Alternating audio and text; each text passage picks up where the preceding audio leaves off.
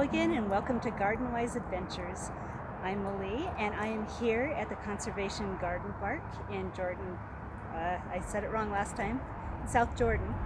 But anyway, at this point, as you probably saw from our last video, we're going to start concentrating more on water-wise landscapes. Now, when you hear the word water-wise landscapes, I know it scares some people. You start thinking of rocks, you start thinking of cactus, or just, wide open areas. So I would love to show you that you can be water-wise, conserve water, and still have gorgeous landscapes. So you did see hopefully you saw our video. If not, I will be linking that at the end, about localscapes. And they kind of featured a wonderful way of designing a landscape that is water-wise. And so for today's plant of the week, actually for the plant of the weeks from now on, I will throw in some more edible plants, but I would like to start concentrating on gorgeous plants that are water-wise, that you can put in your yard. They work mostly on in the Intermountain West, zones 5 through, let's say, 8 or 9. And they can, once they're established, can do with a lot less water. Well, the first one I want to focus on is called Tigers Eye Sumac.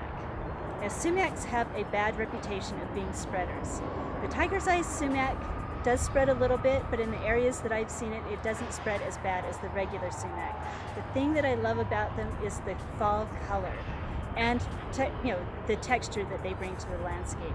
So they are a gorgeous plant. And let me show you up close a little bit, a couple of the Tigers Eye Sumacs that they have here at the Conservation Garden Park.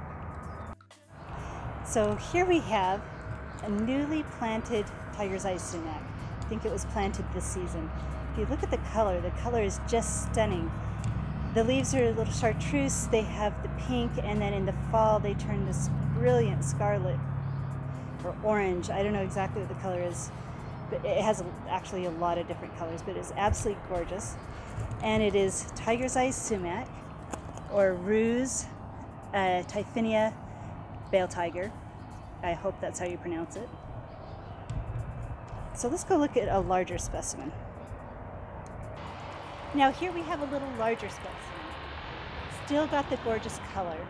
And this is about as big as they get. Tigers Eye Sumac will get 6 to 8 feet tall and about as wide. And they do send up new shoots, but they don't send them up very far from the mother plant, so you're not going to get the wild and really spread that you get with most sumacs.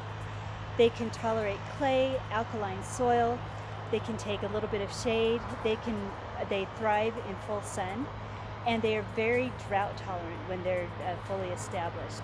So they make a magnificent addition to the landscape.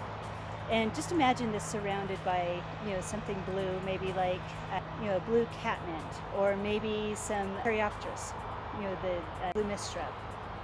It would be an absolutely gorgeous addition to a landscape. It's drought tolerant, yet it doesn't look like you're out in the middle of desert with no texture and color. Speaking of texture, let's see if I could take one of these leaves. I hope they don't mind me taking a little piece of this leaf. But if you look, I don't know if you can see the texture in the leaf. It is absolutely gorgeous. With the color and the texture, you have a magnificent landscape plant. If you have any questions about Tigers Eye Sumacs, or if you've grown them, let me know. And I hope you have a wonderful garden adventure, and go look for new water-wise plants that you can put in your yard that are gorgeous yet drought tolerant.